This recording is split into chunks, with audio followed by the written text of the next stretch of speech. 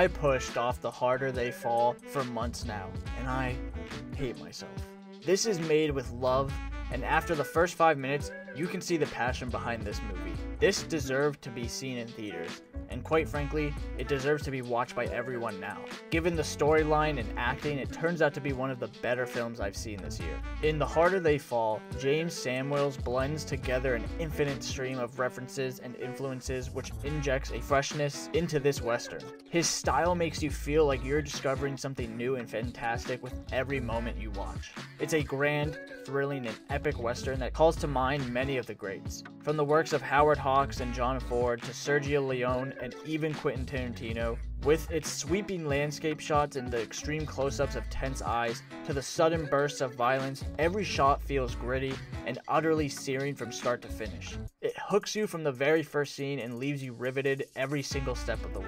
This movie is shot so well. I couldn't believe it wasn't actual film for quite a bit of it. It's well acted all around with several standout performances including Elba, Majors, and Kyler, and damn, its soundtrack is honestly sick as fuck. The Kid Cudi and Jay-Z track in the opening credits made me grin super hard and exemplified the love behind the making of this film. The telling of the story is excellent. The protagonist, Nat Love, and the antagonist, Rufus Buck, along with their respective gangs, take turns on screen, allowing the viewer to see the story from different points of view, switching between scenes with the Love gang and those with the Buck gang. This was an interesting decision, and one that you don't commonly see in westerns. Also, the use of actual historical outlaws as a basis for the main characters was pretty cool. For instance, Stagecoach Mary, Nat's old lover, and member of his gang was an actual person, a quick shooting legend of the West. Buck, Love, Cherokee Bill, Bass Reeves, Jim Beckworth, treacherous Judy Smith, and Kathy Williams were also real people. While the events of this film never occurred, at least not with these people, I was happy with the decision to use these Western legends as main characters. It helped bring them to life and also added some historical detail to the movie. Now for the acting. Wow. Star-studded cast is an understatement. Jonathan Majors is spectacular. I've quickly become a major, pun intended, fan of his. From The Last Black Man in San Francisco to Khan in the MCU, he has truly shown how talented he is. Zazie Beetz, I am yet to see in a bad film. She is absolutely gorgeous and amazingly talented, and her introduction to this film is mesmerizing. Lakeith Stanfield brings the usual extravagance and depth to this role, but turned it up to the max. Idris Elba did what he does best here. He comes across as the coolest, most badass character he could manage, but unlike his usual cool characters, this role allows him to go in some depth into the motivations and morals behind his character.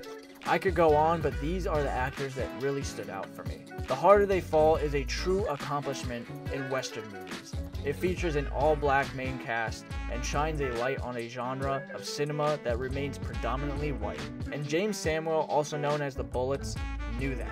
He understands that the stories of black legends of the West deserve to be talked about.